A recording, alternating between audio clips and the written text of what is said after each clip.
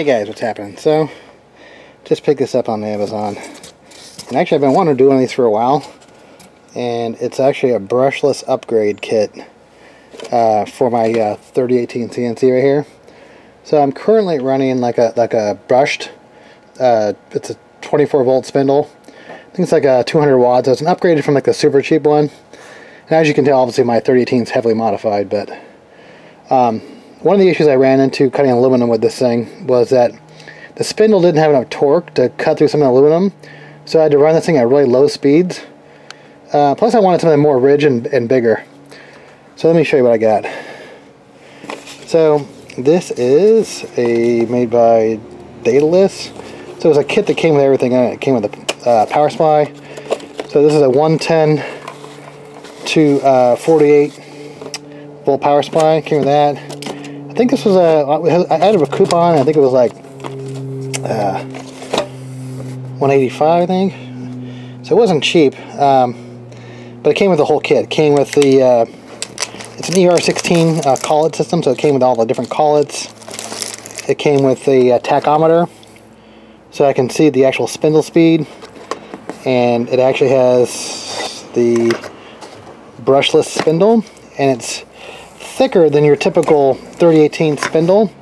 So your typical 3018 spindle is like 52 millimeter.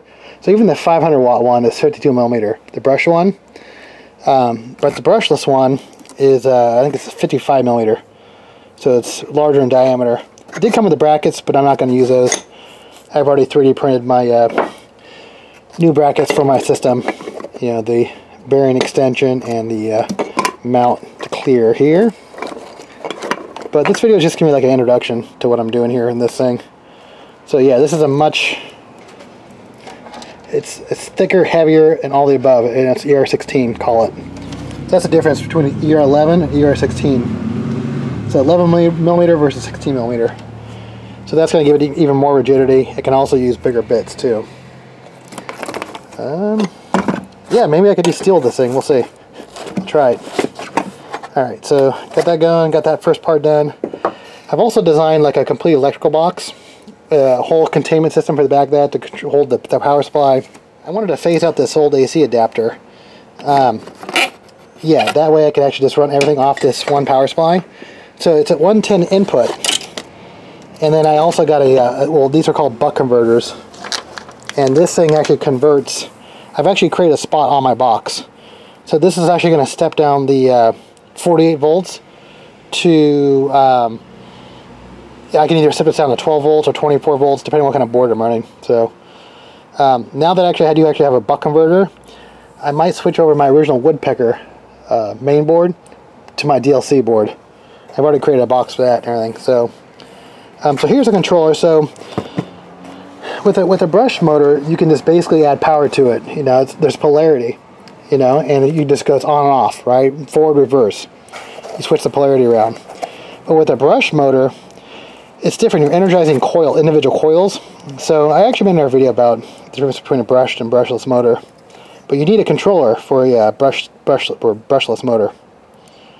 And there's a couple different ways you can control the RPM range. I want to control mine from GRBL, but this actually did come with a potentiometer, which is a variable resistor. And also has an on and off switch, so it's actually wired into here. But actually I do have another part coming in too that I can control. I can convert a pulse width modulated 12-foot output to a 10 volt. Sort of like for, well, to control this thing, it kind of uses more like the Mach3 style, 0 to 10 volt to control the RPM range or the motor speed. So I need a way to take GRBL. GRBL doesn't control the spindle with the 0 to 10 volt. That's usually typically with Mach3. So I gotta find a solution. I want to have a double solution. I want to have a solution where I can either use GRBL or I can use this little button here. But I'm actually going to design a new interface for my LCD. So it's actually going to have my LCD on it.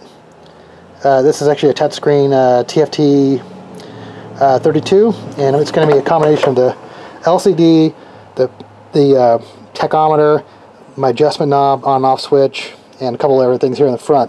So So I can control the spindle stuff from right here. So yeah, I've already designed all the boxes. I just got to start printing them out now.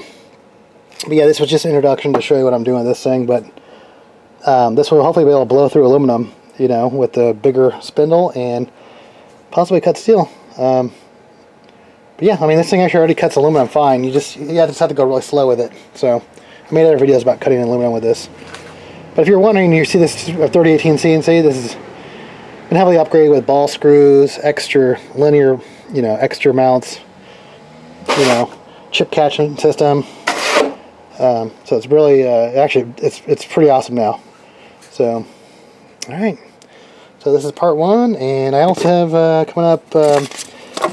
I got sick of using my air compressor to use for my air blower right here because it's just so loud. I mean, this thing's going on and off, and my air compressor is loud. So some of my CNC cutting projects took like 8 hours.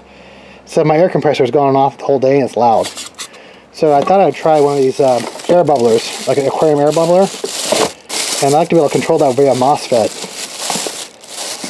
which I can run off the power supply here too, and I can control from GRBL the coolant on and off. But this is actually much more quiet, and I'll do an individual video about this, giving this to go. But yeah, if I can make this a lot more quiet, not bugging my neighbors with the air compressor, that'd be good. So, all right, cool.